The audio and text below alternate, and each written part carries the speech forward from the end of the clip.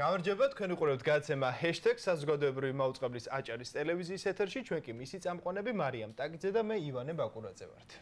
გამარჯობა, დღეს გადაცემაში შეზღუდული შესაძლებლობის მქონე პირთა უფლებრივი მდგომარეობის არსებული, ასევე სასურველი სახელმწიფო პოლიტიკისა თუ საკანონმდებლო მექანიზმების შესახებ ვისაუბრებთ. გადაცემის პირველ ნაწილში ჩვენ სტუმარი თომა კაკაბაძე იქნება, ის შეზღუდული შესაძლებლობის მქონე პირთა მხარდაჭერისა და საინფორმაციო უზრუნველყოფის ცენტრის აჭარის კოორდინატორია.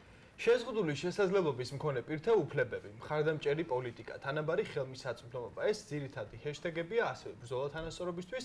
გადაცემის ძირითადი ჰეშთეგებისა და სხვა ასპექტებს მეორე და მესამე ნაწილში მიმოვიხილავთ. დია ერემაშვილთან, შეზღუდული შესაძლებლობის მქონე პირთა მხარდაჭერისა და საინფორმაციო უზრუნველყოფის ცენტრი აჭარა უფროსი კონსულტანტთან და მაია შიშნიაშვილთან, რომელიც კოალიცია მოძრაობა ცვლილებებისთვის დამფუძნებელია.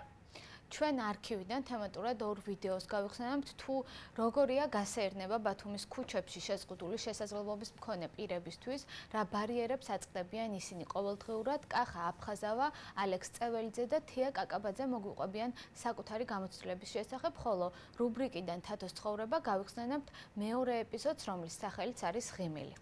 14 ივნისი საქართველოში შეზღუდული შესაძლებლობის მქონე პირთა უფლებების დაცვის დღეა.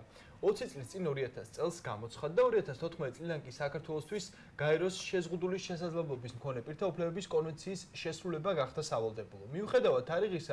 მიუხედავად საერთაშორისო ხელშეკრულების რატიფიცირებისა, შეზღუდული შესაძლებლობის მქონე პირები და აქტივისტები მუდმივად საუბრობენ იმ ხარვეზების, ბარიერებისა და პრობლემების შესახებ, რის გამოც ვერ ხერხდება თემის სრულყოფილი ჩართვა საზოგადოებრივ ცხოვრებაში.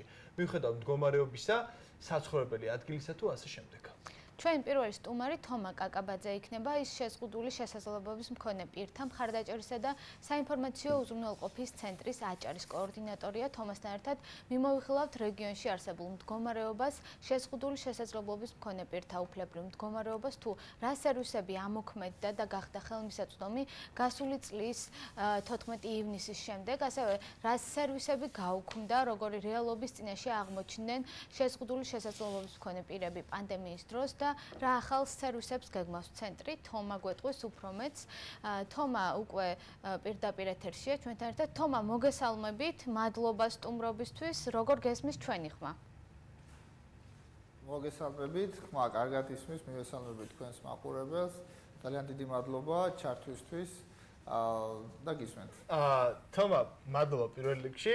ჩვენ უნდა დავიწყოთ საუბარი, ბუნებრივია, მოკლე შესავალიც, რომელიც 14 ივნისს ეთმობა, ჩვენ შესავალიც გავაკეთეთ ამ თარიღთან დაკავშირებით, თუმცა საინტერესოა ზოგადად რო გვითხრათ, ბოლო 1 წლის განმავლობაში არის თუ არა რაიმე პოზიტიური ცვლილებები ამ მიმართულებით, რა თქმა უნდა, ჩვენ გულისხმობთ შეზღუდული შესაძლებლობის მქონე პირთა უფლებრივი მდგომარეობის გაუმჯობესების კუთხით. ცოტა ზოგადი მიმოხილვით დავიწყოთ და უკვე შემდეგ დეტალურადაც ჩაგიკითხებით რიგ საკითხებში.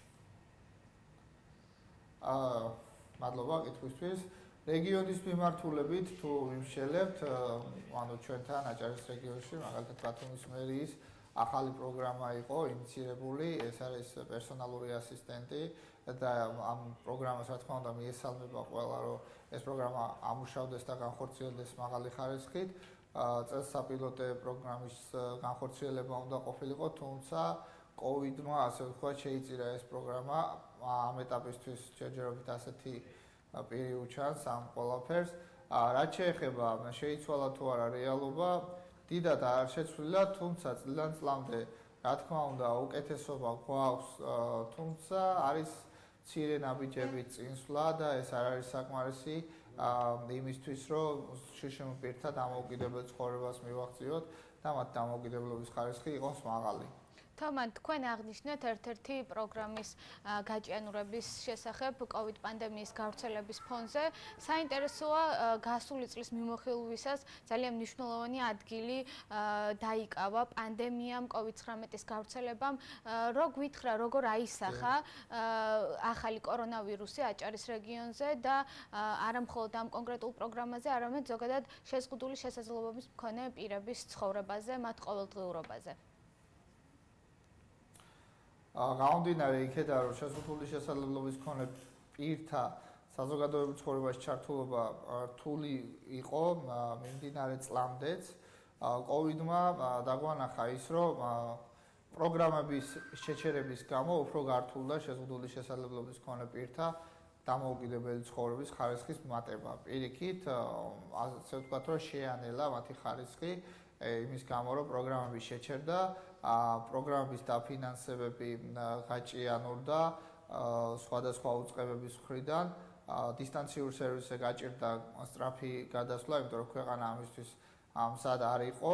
აქედან გამომდინარე, რა თქმა უნდა, ეს პრობლემები დააწვა შეზღუდული შესაძლებლობის მქონე პირებს, ისედაც მიუწვდომელ გარემოში ცხოვრებამ, მეტნაკლებად მიუწვდომელ, იმიტომ რომ ვიცით, რომ ბათუმში ასე თუ ისე მისაწვდომი გარემო არის მეტნაკლებად, თუმცა ვიცით, რომ მუნიციპალიტეტებში ამ მიმართულებით დიდი ძვრები არ შეინიშნება და შეზღუდული შესაძლებლობის მქონე პირებს მუნიციპალიტეტებში ფაქტობრივად დამოუკიდებელ ცხოვრებაზე კი არა და სხვადასხვა სერვისებზე ნაკლებად მიუწვდებათ ხელი და COVID-19-მა ეს უფრო ნათლად დაგვანახა, რომ სერვისების მიმართულებით სერიოზული ჩავარდნა გქონდა, იმიტომ რომ მიღებული შედეგების დაკარგვის რისკიც კი არსებობდა, რაც სერვისების გამოყენების შედეგად მივიღეთ. თომ არის რიგი სახელმწიფო სერვისები, რის განმავლობაში ჩვენ გადაცემაში ვსაუბრობდით, გვისაუბრია, თუმცა მეორე არის თქვენი ცენტრი, შეზღუდული შესაძლებლობის მქონე პირთა მხარდაჭერის და საინფორმაციო უზრუნველყოფის ცენტრი აჭარა. აი ამ ცენტრის შესახებ,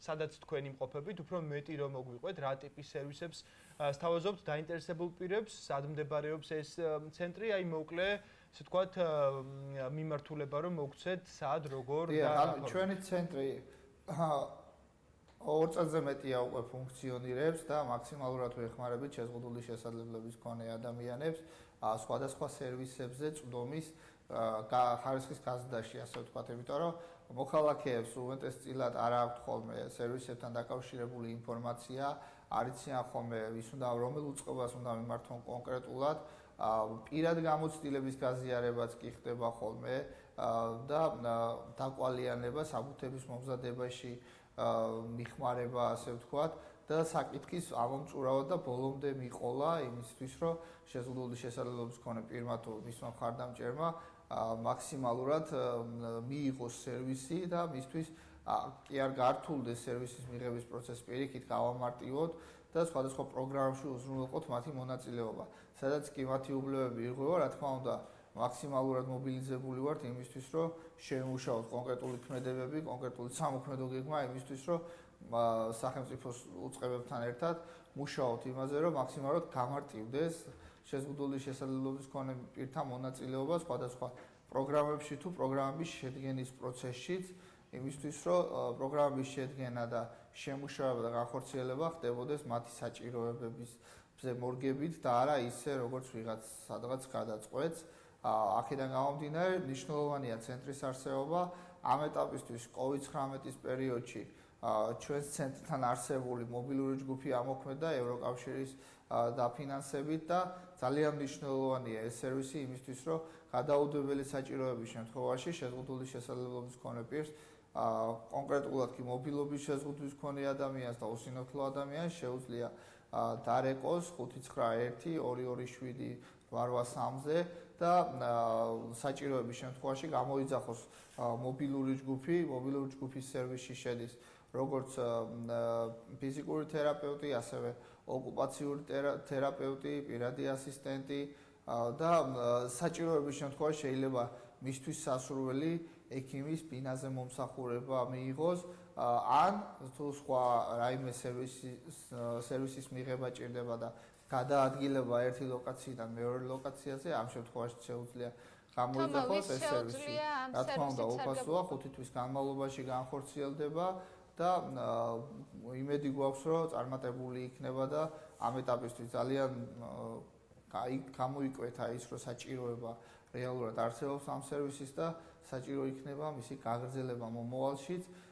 გარდა ამისა, მუშაობთ სახელმწიფო უწყებებთან ერთად იმასთან დაკავშირებით, რომ რაც შეიძლება მზად შევხვდეთ თუ იქნება განმეორებით მეორე ტალღა COVID-ის და იმ სტრატეგიებზე დღესაც გქონდა პირადად შეხვედრა მერის თანამშრომლებთან, ასე რომ მუშაობთ ამ საკითხებზე მაქსიმალური ჩართულობით და ვცდილობთ, რომ აღარ განმეორდეს ისეთი ფაქტები, როგორც იყო პირველ ტალღის დროს სერვისების შეჩერებამ დააზიანა შეზღუდული შესაძლებლობის მქონე ადამიანები, მშობლები და მათი ჩართულობა და სერვისის მიღება იყო ფაქტობრივად ძალიან გართულებული. თომა ისევ შეგიძლია ჩვენი ხმის გაგონება ერთგვარი შეჯამების სახით ძალიან მნიშვნელოვანია ასევე თქვენი ცენტრის საქმიანობა იმ მიმართულებითაც თქვენ აქტიურად მუშაობთ არსებული მითებისა და სტერეოტიპების დასამსხვრევად ასე ვთქვათ და საინტერესოა კონკრეტულად COVID პანდემიის პირობებში გარდა იმისა რომ ყურადღების ცენტრში მოექცა პროგრამების ხელმისაწვდომობის საკითხი ასევე საინტერესოა ეს პერიოდი, პანდემიის პერიოდი, როგორ აისახება იმ მითებსა და სტერეოტიპებზე, რაც არსებობს შეზღუდული შესაძლებლობების მქონე პირების მიმართულებით, ხომ არ გამყარდება უფრო მეტად, ან ახალი მითები და სტერეოტიპები ხომ არ დაიბადება, ასე ვთქვათ. არ მგონია, რომ ეს ასე მოხდეს კონკრეტულად, რომ შეზღუდული შესაძლებლობის მქონე პირების მისამართი რაღაც სტერეოტიპები გამყარდეს, იმიტომ რომ პანდემიამ ფაქტობრივად ყველა სახლში გამოკეტა და ყველა შეუქმნა ისეთი მდგომარეობა, რომ ფაქტობრივად სერვისებზე კი არა გადაადგილებაც კი შეზღუდული იყო, ამიტომ მე მგონია, რომ ეს ზოგადი მდგომარეობაა და ყველა ადამიანს შეეხო, როგორც შეზღუდული შესაძლებლობის მქონე პირს, ისე არ მქონეს და ასე შემდეგ. ვფიქრობ, რომ ამ მიმართულებით პრობლემები არ იქნება და არ გაძლიერდება, თუმცა ის რომ სერვისების მიწოდება შეფერხდა, ეს რა თქმა უნდა იწვევს პრობლემებს და ამ მიმართულებით მეტია სამუშაო, იმიტომ რომ მსოფლიო ჯანდაცვის ორგანიზაციის რეკომენდაციაცაა, რომ სახელმწიფო მაქსიმალურად უნდა უზრუნველყოფდეს, რომ იმ სერვისების მომწოდებელ ორგანიზაციებს შეუწყოს ხელი მაქსიმალურად იმისთვის, რომ სერვისები არ ჩამოიშალოს და მომავალშიც გააგრძელოს მათ ფუნქციონირება იმისთვის, რომ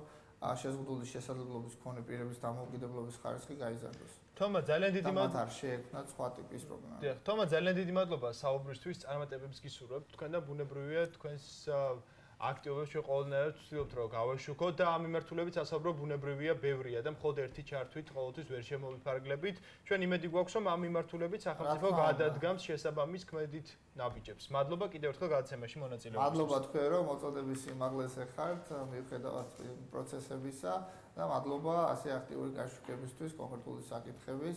ჩვენ გვერდად თქვენი ასე ვთქვათ და გვერდში გიდგავართ. მადლობა თომა კაკაბაძე შეზღუდული შესაძლებლობის მქონე პირთა მხარდაჭერისა და საინფორმაციო უზრუნველყოფის ცენტრი აჭარის კოორდინატორი იყო ჩვენი სტუმარი და შეგვიძლია ივანე მეორე სტუმართან თათოს ეპიზოდიც დავაანონსოთ სადაც თათო საკუთარ გამოცდილებას გვიზიარებს ჩვენი მაყურებელი იცნობს თათოს რუბრიკასაც იცნობს სადაც თათო საუბრობდა მის ყოველდღიურობაზე, თუნდაც იმ ბარიერებზე, რასაც ყოველდღიურობაში აწყდება. ჩვენ შეგვიძლია ვნახოთ ერთ-ერთი ეპიზოდი ჩვენი არქივიდან და უკვე შემდეგ სტუმართან გავაგზავნებთ საუბარს შეზღუდული შესაძლებლობის მქონე პირთა უფლებრივი მდგომარეობის შესახებ. ვნახოთ ვიდეო და დავბრუნდებით.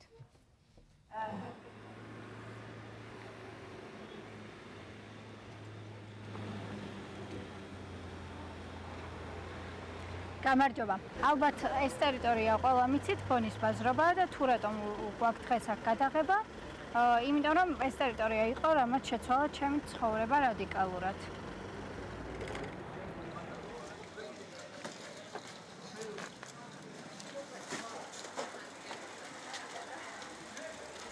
მოკლედ, როცა ადლიდან გადმოვედი, რაღაც ახალი სძიება დავიწყე ჩემში და აღმოვაჩინა, რომ კულინარიას როგორც ხელოვნებას ისე ვუყურებდი, ძალიან შემიყვარდა საჭმელების მომზადება და მე თვითონ დამოუკიდებლად დავდიოდი ინგრედიენტების შესაძენად.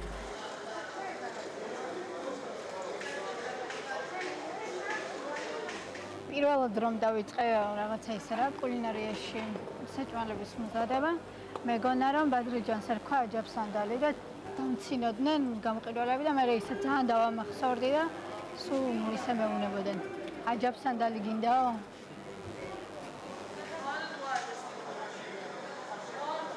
როცა საჭირო ინგრედიენტები შევიძინე და ჩამოვდიოდი ფეხი ამისყდა ვინც ხშირად ადიხართ მეორე სართული ხშირად იყო სველი ფეხი ამისყდა და მაშინ ანუ ეს ახლა თავისუფალია ეს კიბეები და მაშინ კიბეზეც ყიდნენ რაღაცებს და ერთ-ერთი რაღაც იყო ნემსები, საკერავი ნემსები, სადაც როცა ჩამოვარდი, ხელი ჩამივარდა შიგ ნემსებში. როცა შევამჩნიე, რომ არაფერი არ მქონდა დაზიანებული, ავდექი და მოემზადე წასასვლელად. ამ დროს შევამჩნიე, რომ ხელში მქონდა რამოდენიმე ნემსი ჩარჭობილი. ეს თითქოს არაფრით არ ჩავთვალე, გამოვიღე ეს ნემსები და წავედი სახლში. და იმ საღამოს ძალიან ისე გამისივდა, ტკივილები მქონდა, მამაჩემ რაღაცა ანტიბიოტიკები გამიკეთა და თითქოს გაიარა რა. თუმცა ეს გავლა იყო ძალიან დროებითი, ერთ კვირაში გამირთულდა მდგომარეობა. უამრავი კლინიკა მოვიარეთ სხვადასხვა ქვეყნებში. პირველი ეფექტი იყო ის, რომ მეც მიწევდა ბედნიერების ყუთში მოხვედრა და მიხაროდა ძალიან. თუმცა ასე არ მოხდა და საზღვარგარეთის კლინიკებიდანაც ჩამოვედით, ასე ვთქვათ, შედეგად.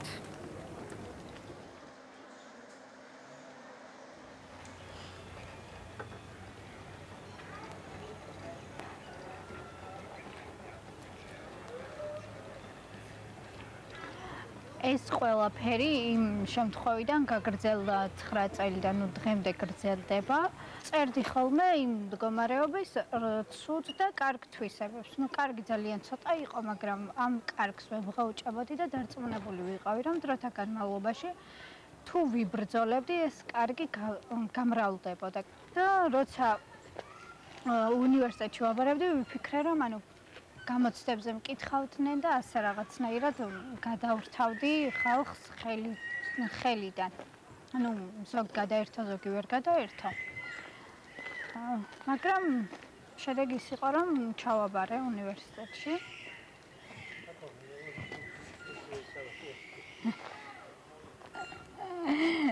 მიკოლა ეს ჩემი, ეს ოპერატორი გიორგი გოგავა. გავაგრძელოთ ხო? შემდეგ მოხდა ისე, რომ სტუდენტობაზეც უარის თქმა მომიწია გარკვეული პერიოდი, რადგან პირველივე კურსზე გამიუარეს და ხელი და მე მოხდა ამპუტირება. ასე ძალიან ისეთი გამოწვევები იყო ჩემს ცხოვრებაში, ძალიან ისეთი რთული მდგომარეობა, როგორც მატერიალურად ისე ფსიქოლოგიურად, მაგრამ ასე ძალიან ისე ძლიერად ხნედ უმკლავდებოდით მე და ჩემი ოჯახი ამ ყველაფერს.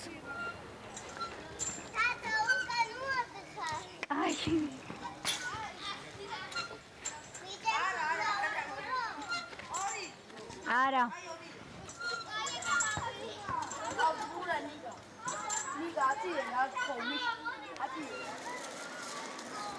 პირველად როცა გავედი გარეთ და პირველი ივნისი იყო. მეც ვერ ხვდებოდი როგორ მეპასუხა ამ ყველაფერზე. იყო მოძახილები, რომ დიშვილთან ერთად თუ ვიყავი, საკუთარ თავს ვერ უვლის და რა შვილი იყო. შემდეგ წამოძახილები, რომ უიხელი არ აქვს და გარკვეული პერიოდის შემდეგ დავიწყე ღიმილით მოგერიება და ამან გაამართლა. როცა ადამიანები რაღაცა ისე შეცოდების მზერით მიყურებდნენ, მე ღიმილს ვახვედრებდი და რაღაცნაირად ამან ცოტა რაღაცა გაანეიტრალა ყველაფერი.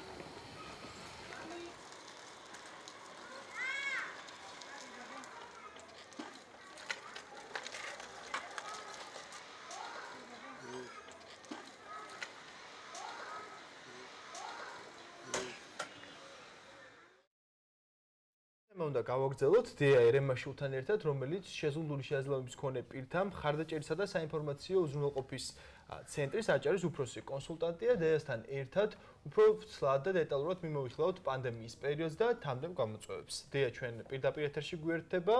საღამოშიდობისა, დია, როგორ გესმის ჩვენი? მოგესალმებით. მოგესალმებით, მესმის თქვენი ხმა კარგად.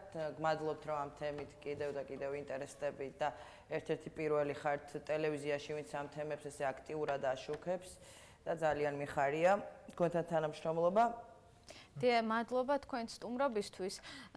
თომასთან ერთად ერთგვარად დავიწყეთ მიმოხილვა თუ როგორ აისახა კონკრეტულად პანდემიის პერიოდი შეზღუდული შესაძლებლობის მქონე პირებზე, მათ ყოველდღიურობაზე. თქვენც უნდა გკითხოთ, აი პანდემიის პერიოდში ყველაზე ხშირად თემის წევრები, მათი ოჯახის წევრები რა კითხვებით და რა წუხილებით გირეკავდნენ და მოგმართავდნენ? რა აინტერესებდათ ყველაზე მეტად?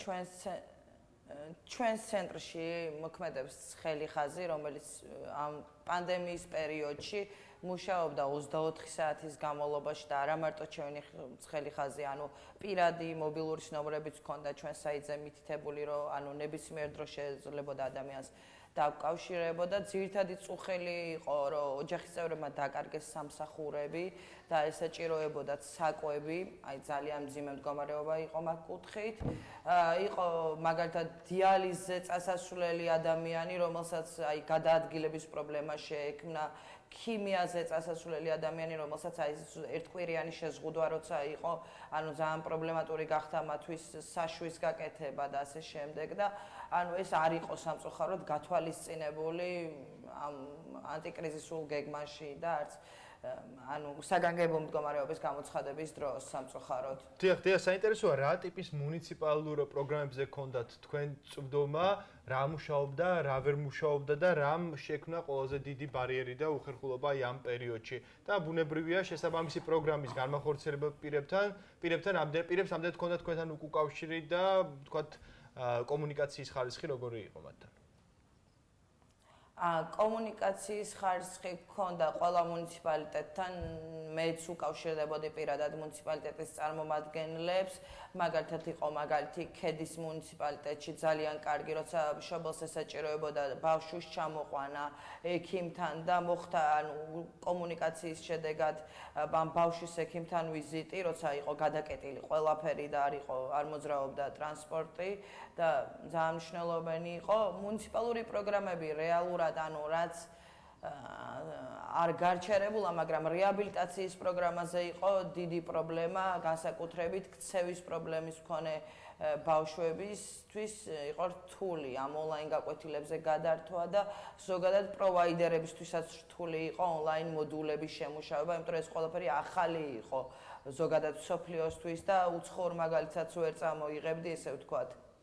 დიახ, ასევე ძალიან მნიშვნელოვანია რამის დამატება ხო არ გინდოდათ ამ სერვისებთან დაკავშირებით თემაზე? ანუ სერვისებთან დაკავშირებით დამატება არის მნიშვნელოვანი მინდა ის, რომ SSM ბავშვებს რაც შეეხება ინკლუზიური განათლების კუთხით სამწუხაროდ მათთვის არ იყო მასალები ხელმისაწვდომი, საკმაოდ რთულდებოდათ მშობლებს ბავშვები დისტანციურ განათლებაში ჩართვა, იმიტომ რომ დავუშვათ ჩემი შვილისთვის თუ არის ტიპიური განვითარების ბავშვებისთვის სახელმძღვანელოები ჩვეულებრივ ხო, ასეთი ბავშვებისთვის ესეთი კონკრეტული სახელმძღვანელოები არ არსებობს და მიუხედავად იმისა, რომ მასწავლებლები ძალისხმევას არ იშურებდნენ, ძალიან რთული იყო იმ კუთხით, როცა არ მუშაობდა არც ქსეროქსი, არც პრინტერი, არც წიგნების მაღაზია, ამ ბავშვების მასალებით მომარაგება და ეს ვერ გაითვალისწინა სამწუხაროდ განათლების სამინისტრომ და იმედია კოვიდი თუ განმეორდება, შემდეგში აღარ იქნება პრობლემები ბავშვებისთვის, მით უმეტეს საგნის გაკვეთილებშიც ვერ ერთვებოდნენ ესეთი ბავშვები.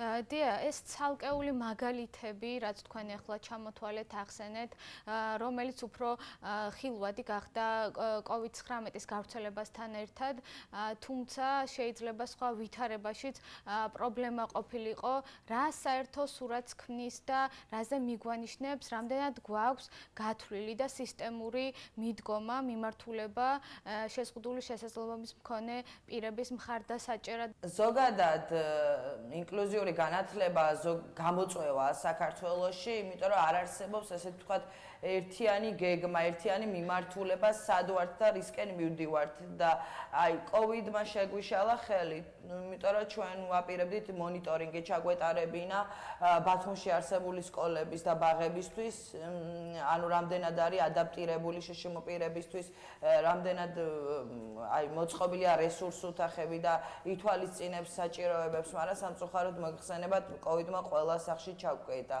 სამწუხაროდ, აი, ინკლუზიური განათლების კუთხით მართლა გვაქვს პრობლემა, იმიტომ რომ არ გვაქვს სტრატეგია ოფიციალური, რასაც მივყვებით და რომ ვიცოდეთ, რომ რა შედეგი გვინდა საბოლოო ჯამში და აი, რომ შევადაროთ თუნდაც წინა წელთან არ არსებობს ეგეთი რაღაცა, იმიტომ რომ მარტო სკოლაში მისვლა არაფერს არ ნიშნავს, იმიტომ რომ თავარია ის ბავშვი რაც წამოიღებს იქიდან. დია, ჩვენ ვისაუბრეთ იმ გამოცდილებების შესახებ, რაც თქვენ სირგულივ ადამიანებს დაუგროვდა და თქვენს გიზიარებდნენ, თქვენ დახმარებისთვის თხოვდნენ. საინტერესოა უშუალოდ თქვენი გამოცდილება COVID პანდემიის დროს რა ბარიერებს წააწყდით და საინტერესოა რა გამოწვევები გაჩნდა თქვენთვის და თქვენი ოჯახისთვის და როგორ უმკლავდებოდით ამ გამოწვევებს.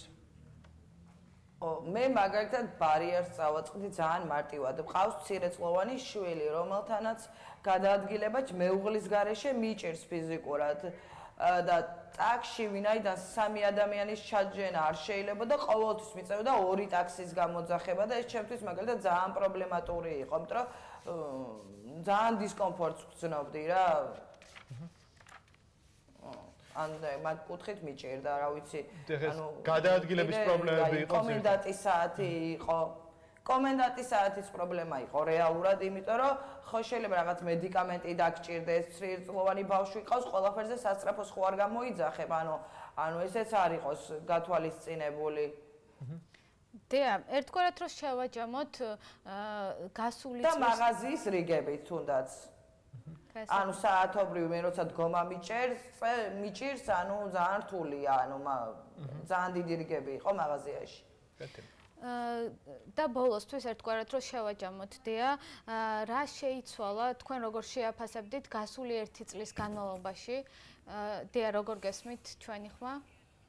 კი, მესმის. დია, ხაი, რომ შეაჯამოთ ერთგვარად, რა შეიცვალა და რამდენად შეიცვალა უფრო დადებითი მხრისკენ შეზღუდული შესაძლებლობის მქონე პირთა უფლებრივი მდგომარეობა ამ 1 წლის განმავლობაში და სამომავლოდ რა სურვილები და მოლოდინები გაქვთ თქვენ? 1 წლის განმავლობაში რა შეიცვალა? რამდენიმე პროგრამა დაემატა ჩვენი ინიციატივით, უფლებრივი კუთხით, კანონს ველოდებით, ეხა რომელიც ჯერ არ მიუღიათ, მაგრამ იმედია რომ მალე მიიღებენ, ანუ რომ უფრო ადვილად შევძლებთ ჩვენი ინტერესების დაცვას. ძალიან იმედგაცრუებული ვარ იმითი, რომ მეორე და მესამე ჯგუფის შემოპირების საერთოდ დაუწყდა სახელმწიფოს და არანაირ დახმარებას არ უწევდა არც ადრე და მით უმეტეს პანდემიამ, როცა ყველა გააერთიანა და ყველა სოციალური ფენა გააერთიანა, რატომღაც შემოპირები მაინც გაყოფილები დარჩნენ და დავუშვათ პირველ ჯგუფს თუ საკვებიც მიუტანეს, ყველას არა რა თქმა უნდა, მაგრამ რაღაც ნაწილს, მეორე და მესამე ჯგუფს არც სუბსიდია მოუწია, არც საკვები მიუტანეს და ძალიან მძიმე მდგომარეობაში იყვნენ და მოდი ყველა შეიძლება ვერაცნობიერებს მეორე და მესამე ჯგუფი ვინ არის, მაგრამ ესენი არიან სმენის არ მქონე ხალხი უმეტესწილად, მცირე მხედველები, რომლებსაც საკმაოდ დიდი საჭიროებები აქვს და უფლებრივი კუთხით, რავი, ჯერ მე არაფერს ცვლილებას ვერ ვხედავ სამწუხაროდ რა და იმედია რომ დიახ, დაასრულეთ. უფრო ის იქნება. დიახ. დიახ, მადლობა ძალიან დიდი ჩართვისთვის. ჩვენც იმედი გვაქვს, რომ მომავალ წელს გაცილებით სხვა გამოწვევებზე გვექნება საუბარი და უკვე არსებულიაც დაასახელეთ თქვენ ეს ბარიერები აღარ იარსებებს ჩვენ საზოგადოებაში, სახელმწიფოში. გემშვიდობებით წარმატებებს გისურვებთ თქვენ. დია ერემაშვილი, შიშმოპირთა მხარდაჭერისა და საინფორმაციო უზრუნველყოფის ცენტრი აჭარის უფროსი კონსულტანტი იყო ჩვენი გადაცემის სტუმარი. ვაგრძელებთ თემას შეზღუდული შესაძლებლობის მქონე პირთა ცხოვრება პანდემიის დროს, მშობლების გამოცდილება და მთავრობის ანტიკრიზისული გეგმა. ამ თემებზე უფრო ვრცლად ვესაუბრებით ჩვენს შემდეგ სტუმარს მაია შიშნიაშვილს. ის კოალიცია მოძრაობა ცვლილებებისთვის დამფუძნებელია. ქალბატონი მაია უკვე ხაზზეა, პირდაპირ ეთერშია. მოგესალმებით, მადლობა სტუმრობისთვის. როგორ გესმით ჩვენი ხმა? მოგესალმებით, დიდი მადლობა მოწვევისთვის. დიახ, მე გახლავართ კოალიცია მოძრაობა ცვლილებების ერთ-ერთი თანადამფუძნებელი. ამ ორგანიზაციას, ამ კოალიციის დამფუძნებლები ვართ რამოდენიმე მშობელი ინდივიდუალურად და ასევე არის 6 მშობელთა ორგანიზაცია გაერთიანებული ამ კოალიციაში. ქალბატონო, დიახ, ჩვენ ცოტა დრო გვაქვს და კონკრეტულად ვინა გადავიდეთ საკითხზე, რომელიც ძალიან მნიშვნელოვანია და თემის დამუშავებისას ბევრს ვსაუბრობთ ამ საკითხზე, ეს იყო ანტიკრიზისული გეგმა, რომელსაც საზოგადოების ბევრი წევრისგან თემიდანაც გამომდინარე საუბრობს, რომ ბევრმა ეს გეგმა შეაფასა თითქოს არ იყო იმ საჭიროებებზე მორგებული, რაც რეალურად შეზღუდული შესაძლებლობის მქონე პირთა მიმართ გაჩნდა COVID პანდემიის დროს. თქვენ როგორ შეაფასებთ აღნიშნულ ანტიკრიზისულ გეგმას, რა ხარვეზები იყო თუ არა საერთოდ ხარვეზები და აი ამ მიმართულებით თქვენეული ხედვა როგორია? იცით რა არის, ამ საკითხს დიდი გამოხმაურება მოხდა და ყოველ საუბრობდით და ფიქრობდით რა იყო კარგი, რა იყო ცუდი. თუმცა შეზღუდული შესაძლებლობების მხარდაჭერასთან დაკავშირებით ძალიან ბევრი საკმაოდ უსიამოვნო ფაქტი მოხდა ერთი. ის რომ მოხდა თვითონ შეზღუდული შესაძლებლობის მქონე პირთა კატეგორიზაცია იმის მიხედვით და ამ კატეგორიების მიხედვით ანაწილებდნენ მხარდაჭერას. რაც ჩვენ ვფიქრობთ, რომ სრულიად დაუსაბუთებელია და ვერც ახსნა ვერ მოვიპოვეთ. ანუ არ იყო განმარტება, რატო ამაც და რატო არა ამაც.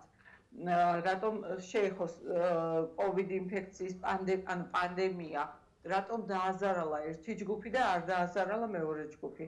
ანუ რატომ ფიქრობთ, რომ ეს ასეა? ეგებს სხვანაირად ყოფილიყო გადანაწილებული. ან რა მოხდებოდა იმ შემთხვევაში, რა ხდება იმ შემთხვევაში, როდესაც შეზღუდული შესაძლებლობის მქონე პირს რეალურად სტატუსი არ აქვს მინიჭებული. და ეს ჩვენ ვიცით, რომ სტატუსის მინიჭება ჩვენ ქვეყანაში არის პრობლემა. რეალურად სჭირდება ადამიანებს ხარდაჭერა, მაგრამ ვინაიდან ჩვენი ქვეყანა ჯერ კიდევ არ არის გადაცვლილი სოციალურ მოდელზე, შესაბამისად ძალიან ბევრი შეზღუდული შესაძლებლობის მქონე ადამიანი ვერ იღებს სხვადასხვა ბარიერების გამო ამ სტატუსს და ბუნებრივია ისინი პრაქტიკულად არა სრულებით ვერ მოხვდნენ როგორც ამ ანტიკრიზისული გეგმის ერთ-ერთი ბენეფიციარები, ხო? ანუ რიგი კითხვები ჩანს და ამ კითხვებზე პასუხი არ არის და ჩვენ მგონია რომ მაინც სამართლიანი იყო აქედან გამომდინარე ეს მხარდაჭერა. ქალბატონო მაია, რამდენად გააქვთ ინფორმაცია თუ კი მუშაობდნენ ან თუ კი იყო კონსულტაცია წინასწარ, როდესაც ანტიკრიზისულ გეგმაზე მუშაობდნენ, კონკრეტულად თემის წევრებთან, ან ოჯახის წევრებთან, ან იმ აქტივისტებთან, ვინც ამ თემებზე აქტიურად მუშაობენ? ჩვენ შემთხვევაში შემიძლია გითხრათ და თან დაგიდასტუროთ, რომ ჯერჯერობით ჩვენი კოალიცია არის ერთადერთი მშობელთა ორგანიზაციების გაერთიანება და ჩვენ კოალიციასთან მსგავსი კომუნიკაცია არ ყოფილა. ანუ შეგვიძლია ვთქვათ, რომ შეზღუდული შესაძლებლობის მქონე პირთა და მათთან გათანაბრებულ პირთა საკმაოდ დიდი ნაწილი გამორიცხული იყო ამ მსჯელობებისგან. დიახ, ქალბატონო მაია, ასევე გვაინტერესებს ისიც, რომ ჩვენ წინასწარმართანაც დავსვით ეს საკითხი, რომ თქვენ ბუნებრივია შეხება გაქვთ და იცნობ ძალიან ბევრ ადამიანს, რომელიც ამ ბარიერების წინაშე აღმოჩნდა, თუმცა თქვენეული მაგალითიც გვინდა რომ გავგვიზიაროთ ჩვენს მაყურებელს, თქვენ რა ბარიერების წინაშე აღმოჩნდით, ვიცით რომ ბევრი მშობელი უიმედობაში აღმოჩნდა იმის გამო, რომ ფაქტობრივად პარალიზებული იყო ძალიან ბევრი რესურსი და არა მხოლოდ რესურსი, თქვენ როგორ ახერხებდით ამ რთულ ვითარებაში პოზიციონირებას, რა იყო გამოსავალი და თუ კი იმ შემთხვევაში პანდემიის ამბავში რთულდება ვითარება, რას უნდა ველოდოთ, რა მიმართულებითაა საჭირო სამუშაო? იცით რა არის, ჩემთვის მაგალითად პირადად პერსონალურად ამაზე სხვათა შორის ძალიან ცოტა მშობელი საუბრობს და ალბათ თუ ეს პანდემია, ანუ კიდევ უფრო გაგრძელდება და ჩვენი დღევანდელი ეპიდსიტუაცია უარესობისკენ წავა, ჯერჯერ თითქოს ამის ნიშნები არის, ხომ? ასეთ შემთხვევაში, ალბათ ბევრ მშობელს გაუჩნდება ეს პრობლემა. საკმაოდ რთული აღმოჩნდა ემოციურად ჩვენი მდგომარეობა. არა სერვისები, ბავშვის გამოკეტილი 4 კედელში. სხვათა შორის ჩემდა გასაკვირად რეკრეაციული ზონები იყო დახურული და აკრძალული. ამ დროს ეს ძალიან მნიშვნელოვანი ჯანმრთელობისთვის მნიშვნელოვანი სივრცეა, ხო, როგორც ფიზიკური, ასევე ემოციური ჯანმრთელობისთვის. აქ იყო შეზღუდული ჩვენი წასვლა. თერაპიების არ ქონა, მისი ჩანაცვლება ონლაინ სერვისებით, რომელიც არის მცდელობა, რომ სულ არაფერს რაღაც გქონდეს, მაგრამ ბევრ შემთხვევაში ეს არ მუშაობს. ვიღაცის შემთხვევაში შესაძლოა მუშაობს. თუმცა ისევ მშობლების მხრებზე გადადის ეს ყველაფერი და მთლიანობაში შფოთი, შიში, ჩვენ მიჩვეულები ვართ ჩვენს ბავშვებზე გამორჩეულად შიშს. ეს ჩვენი ყოველდღიური ცხოვრების ყოველდღიურობაა პრინციპში და როდესაც ამას ემატება კიდე პანდემიაზე შიში და შიში იმაზე თუ ჩემ შვილს რაღაც დაემართა ან მე თუ რაღაც დამემართა ხო როგორ მოხდება მკურნალობა მერე ჩვენ საავადმყოფოებში და სხვათა შორის შფოთის ნიშნებიც გვაქვს იმიტომ რომ უკვე სამჯერ მოხდა აღნიშნა საკმაოდ ესეთი სამი შემთხვევის ფართოდ გამოტანა მოხდა ჯანდაცვის სპეციალისტების მიერ სამსჯელოდ და ხშირად რაღაცა პრობლემები შეზღუდული შესაძლებლობის მქონე პირებს, ფსიქიკური დარღვევების პირებს გადაბრალდა. ანუ ხომ არ გახდებიან ჩვენი შვილები, რომლებსაც ბევრს აქვს მაგალითად ქცევითი დარღვევები, ხელის გაშვერის ობიექტი და არასწორი, არასათანადო მკურნალობის ობიექტები ხომ არ გახდებიან, ხო?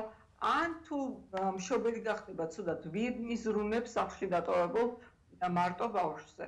მაგალითად ჩინეთში იყო შემთხვევა, როდესაც შეზღუდული შესაძლებლობის მქონე ბავშვი გარდაიცვალა შიმშილით იმის გამო, რომ მისი მამა კოვიდით დაინფიცირდა და წაიყვანეს საავადმყოფოში. ანუ არის ძალიან ბევრი კითხვები. აქ გვაქვს კითხვები კიდე მარტოხელა მშობლებზე, მარტოხელა ასაკიან მშობლებზე, რომელიც ასევე დარჩა შეზღუდული შესაძლებლობის მქონე თავის შვილთან ერთად საკმაოდ უმწეო მდგომარეობაში, მხოლოდ გარე ხარდაჭერის იმედად, თუ ვინმეს გაახსენდებოდა. სამწუხაროდ ჩვენც არა ვართ ძლიერი თემი, ანუ მე გულწრფობ ფინანსურად ძლიერი თემი, რომ ჩვენივე წევრებს აქტიურად დავეხმაროთ. ქალბატონო მაია, ასევე იყო შემთხვევები მარტოხელა მშობლები და ბავშვები, რომელთათვისაც უნდა მოეწყოთ შესაბამისი გარემო დისტანციური სწავლებისთვის თუ სხვა საჭიროებების უზრუნველსაყოფად. რა ხარვეზები და რა გარემოებები გამოიკვეთა განსაკუთრებით პანდემიის დროს, რა მიმართულებით არის უფრო მეტი ყურადღება საჭირო და უფრო მეტი მუშაობა?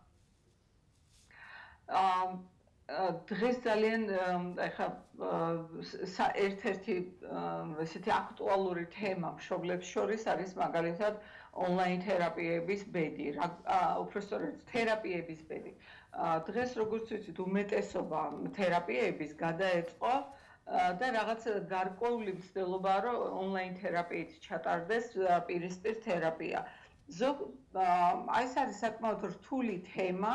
ვიღაცა ამბობს, რომ მის ბავშვთან ეს მუშაობს, ვიღაცას ეჭვიეპარება მცდელობა ჰქონდა ჩაერთო ამ ონლაინ თერაპიებში, რადგან არჩევანი არ ჰქონდა და ვერ იმუშავა ზოგ შემთხვევაში, უბრალოდ ვერ ჩაერთო ბავშვი. ან ბავშვი ვერ ჩაერთო კი არა, ზოგ შემთხვევაში დედა ვერ ჩაერთო, ოჯახმა ვერ უზრუნველყო, იმიტომ რომ ეს საკმაოდ სერიოზული სამუშაოა, სერიოზული ტვირთია, ემოციური განსაკუთრებით. და დღეს უკვე საუბარია, როგორ უნდა გაგრძელდეს ხვალდაზეկ ეს ყველაფერი. ვართ აი მზად არის ეს გამოცდილება იმისთვის. საკმარისია, რომ ხვალინდელი დღე დავგეგმოთ. ჩვენ ფიქრობთ, რომ არა და მე მგონია, რომ აი ეს საკმაოდ მწვავე საკითხია და ძალიან მნიშვნელოვანია იმისთვის, რომ მომავალი დავგეგმოთ, იმიტომ რომ კაციშვილმა არ იცის, როგორ გაგრძელდება ეს მდგომარეობა კოვიდის თვალსაზრისით. და აქედან გამომდინარე ძალიან მნიშვნელოვანია ყველა მხარე ჩართულობით მშობლები, თერაპევტები და სერვის მომწოდებლები ასევე დამკვეთი, ეს იქნება სახელმწიფო თუ ადგილობრივი მმართველობა, რომელიც ამ თერაპიებს აფინანსებს, ხო, ყველა ერთად დავსხდეთ და ვიმსჯელოთ, რა არის საუკეთესო გამოსავალი ბავშვის ინტერესების გათვალისწინებით. ქალბატონო მაი, აი ამ საკითხთან დაკავშირებით ჩაგეკითხებით, თქვენ დაიწყეთ ამაზე საუბარი, რომ ჩვენ როდესაც ამ თემაზე საუბრობდით, სამედიცინო მიდგომა, სოციალური მიდგომის შესახებაც გვისაუბრეთ, ძალიან მნიშვნელოვანია, როდესაც შეზღუდული შესაძლებლობის მქონე პირთა უფლებრივ მდგომარეობაზე ვსაუბრობთ, ინდივიდუალური მიდგომის საჭიროება, რაც თქვენ ასევე თქვით, გასაგებია, რომ შეიძლება ზედაპირზე რაღაც კონკრეტული პოლიტიკა იყოს ამ მიმართულებით ერთიანი სტრატეგია, თუმცა ინდივიდუალურ მიდგომასაც ძალიან დიდი მნიშვნელობა აქვს. აი ამ მიმართულებით თქვენ დაიწყეთ საუბარი, რა უნდა გაკეთდეს უახლოეს მდგომარეობაში, რადგან არ იყოს რაღაც ერთ-ერთი გზამკვლევი, რომელიც ყველაზე თანაბრად გავრცელდება, ბუნებრივია, ყველა ადამიანს ინდივიდუალური საჭიროება აქვს და აქედან გამომდინარე რა უნდა გააკეთოს სახელმწიფომ, ბუნებრივია, მუნიციპალიტეტის დონეზე, ქალაქების დონეზე და ასე შემდეგ. სხვათა შორის ძალიან დიდი მადლობა ამ კითხვისთვის, იმიტომ რომ თქვენ წამოწიეთ ძალიან მნიშვნელოვანი და ახსენეთ ძალიან მნიშვნელოვანი თემა. ეს არის ინდივიდუალურ საჭიროებებზე მისადაგებული სერვისები.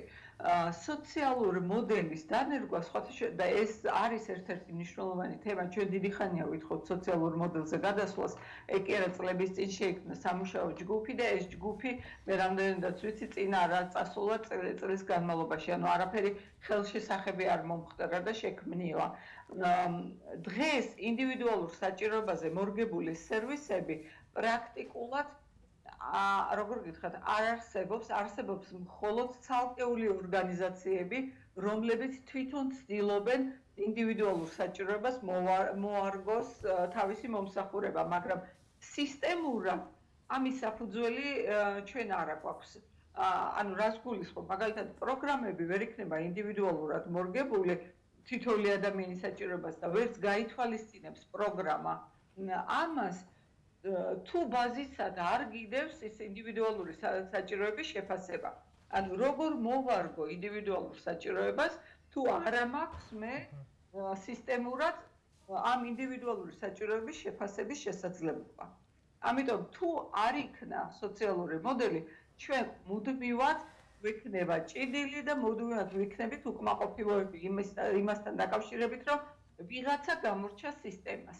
სადღაც აი ეს მოუქნელი სისტემა გახდა ბარიერი ვიღაც კონკრეტული ერთი ადამიანისთვის და რეალურად შეზღუდული შესაძლებლობები არის მრავალფეროვანი და სწორი მხარდაჭერა სწორედ აი სწორი მხარდაჭერის გასაღები მდგომარეობს სწორ შეფასებაში, ინდივიდუალურ შეფასებაში.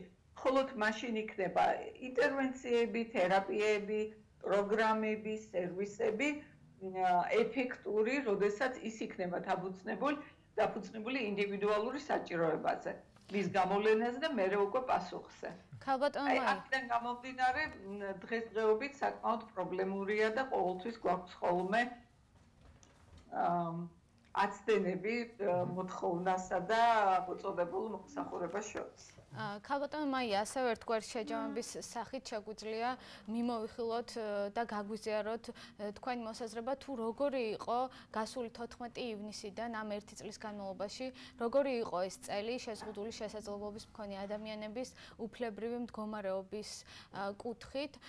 ერთ-ერთი გასული გადაცემის ფარგლებში თქვენთან ერთად ვსაუბრობდით კანონპროექტის შესახებ, რაც შეეხება კონკრეტულად შეზღუდული შესაძლებლობის მქონე პირთა უფლებებს და ჩვენ ვსაუბრობდით იმის შესახებ, რომ ამ კანონპროექტის შემუშავების პროცესში სათანადოდ არ იყვნენ ჩართული თავად თემი, მათი ოჯახის წევრები და ასევე დაინტერესებული ადამიანები, ამ მიმართულებით მომუშავე ადამიანები, რა ეტაპზე, ასე ვთქვათ, თქვენი ჩართულობა რამდენად არის ამ კანონპროექტის მზადებაში შემდეგ ეტაპზე და ერთგვარად წელიც რომ შეაჭამოთ. ძალიან გამიჭირდება მთლიანად წელი შეფასება, იმიტომ რომ ჩვენს კოალიციას არ ვიცი შესაძლოა ეს გამოარჩევს ხოლმე სხვებისაგან ძალიან კაფიო მისაღწევი ისინი აქვს ღონისძიებები აქვს გაწერილი და ნაბიჯ მივდივართ ხოლმე ამ მიზნისკენ. წელს მაგალითად ერთ-ერთი თემა ქონდა დეინსტიტუციონალიზაციის ხელშეწყობა და ფსიქიატრიული საავადმყოფოსგან და ხანგრძლივი დაყრდნობის პაციენტების, ასე ეძახიან ქრონიკული პაციენტები, ის ადამიანები, რომლებსაც იქ მკურნალობა არ სჭირდება და უბრალოდ ცხოვრობენ.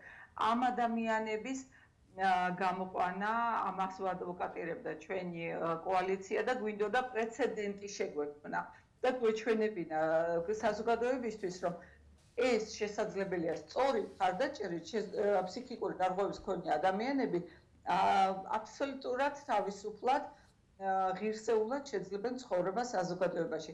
ამ ხრივ რაღაცები გადაიდგა და ჯერ ბოლომდე არ გვაქვს შესრულებული ეს მიზანი, თუმცა იმედი გვაქვს, რომ დღეს ხვალ პირველი სახლი აი ამ ადამიანებისთვის გაიხსნება, ხელს ორგანიზაცია გახსნის პირველი ამას. თუმცა რაც შეეხება კანონმდებლობას, თქვენ რაც ახსენეთ, ეს არის ძალიან მნიშვნელოვანი ამ თვალსაზრისით წინსვლა. ჯერჯერობით ვერაფერს ვერ ვიყავ. ჩართულობის პროცესი ახლა ამ ეტაპზე შედარებით მეტად ვარს ჩართული ვიდრე თავდაპირველი მზადების პროცესში, ამისი შესაძლებლობა გვაქვს. მთავარია, რამდენად მოხდება ჩვენი ხმის გაგონება და ჩვენი მოსაზრებების გათვალისწინება. არადა თვითონ თემის ჩართულობა, თემისთვის საჭირო სერვისების თუ კანონმდებლობის შემუშავებაში არის ეფექტურობის გარანტი, კმაყოფილების გარანტი. და არ ვიცი, ამას იმედია, რომ თვითონ კანონშემოქმედებიც შემდგომში გაიყვანოს. ბატონო მაია, ძალიან დიდი მადლობა გაცემაში მონაწილეობით. ჩვენ სამწუხაროდ დრო აღარ დაგვრჩა წარმატებებს გისურვებთ. მადლობა ამ საუბრისთვის. მაყურებელს შევახსენეთ, მაია შიშნიაშვილი კოალიცია მოძრაობა ცვლილებებისთვის თანადამფუძნებელი იყო ჩვენი გაცემის სტუმარი და ჩვენც ვიმედოვნებთ, აი ქავტონო მაიამაც თქვა მარიამ, რომ იმედია, რომ აი თემის ხმას და არა მხოლოდ გაიგებს კანონმდებლები და სწორედ ეს პლატფორმა უფრო მეტი ჩართულობა და უფრო მეტი მხარდაჭერა ექნება, იმედი გვაქვს ამ თემას. დიდი მადლობა ქალბატონო მაია. დიახ და ბუნებრივია, საზოგადოებრივი მაუწყებელიც არის პლატფორმა, სადაც აი ესეთ თემებზე მნიშვნელოვანია საუბარი და შესაბამისად გადაწყვეტილების მიღება პირებმა აუცილებლად უნდა იხემძღვანონ იმ ადამიანებისთვის, ვისაც აკეთებენ რეალურად მსგავს ტიპის კანონები იქნება თუ პროგრამები. ჩვენ ამ თემით უნდა დავამშვიდობოთ ჩვენს მაყურებლებს, ერთმანეთს შევხვდებით ხვალ ზუსტად 19 საათზე. უკვე ახალი თემებით და ახალი ჰეშთეგებით ნახვამდის. კარგად ზანდებოდეთ.